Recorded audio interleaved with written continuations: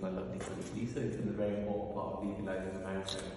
So we're here today to witness the marriage ceremony of Orin and Anastasia in Venezia, Galilee. Yeah. And on their behalf, I'd like to thank the guests for being here to witness the start of your new marital life. Through your vows, you're making a commitment to each other for the rest of your lives. Marriage is not an easy path. It requires devotion, the ability to listen, the wisdom to know when we are wrong, and the strength to put things right. Getting married today is a proud confirmation of the love, the respect, and the true friendship that you have for each other. And together you'll be stronger to meet whatever life holds for you. Today you'll exchange vows which are united as husband and wife. The words are a form of public pledge of your love and a promise of a lifelong dedication to each other. However, before you're married, I do have to ask if any person here present knows of any lawful reason why this marriage should not take place, then they should declare it now. So any objections from our guests? Yes. Me too. No? I take that as a no. Can I get you both to stand? Push your chairs back. Give you some space. So before you take the back, it's my duty to remind you of the solemn and binding character of the vows of marriage. According to law of this country is a union of two people voluntarily entered into for life to the exclusion of all others. So bear this in mind, and I am to ask each of you to declare that you know no lawful reason why you may not keep joining me. So I'll start with the group. If you repeat after me, please. I do solemnly declare that I know not of any lawful reason why I Orin may not be joined in matrimony to Anastasia, Sophia, Venezia, okay, and Anastasia. I do solemnly declare that I know not of any lawful reason why I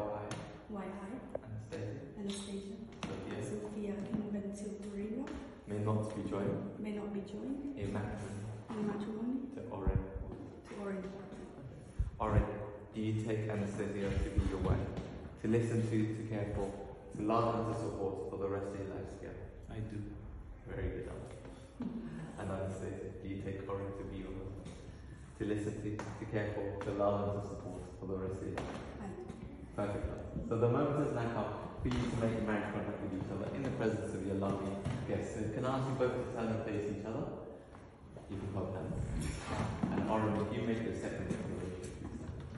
I call upon this person here present to witness that I, Orin, do take thee, Anastasia, to be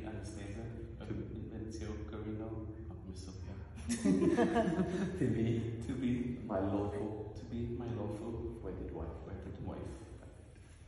And Anastasia, I call upon these persons here present to witness that I, Anastasia, do take thee, Orin, to be my lawful wedded husband. We have now come to the exchanging of the rings, and this is a traditional way of sealing the vows you just made. The wedding ring is an unbroken circle. And take your bride ring out there, please, sir. Is an unbroken circle, symbolizing the unending and everlasting love. And is a natural sign of the lifelong promise we just made to each other. So, Orin, if you take your bride's ring and place it on her hand, and repeat after me, please. I give you this ring as a symbol of my love and commitment.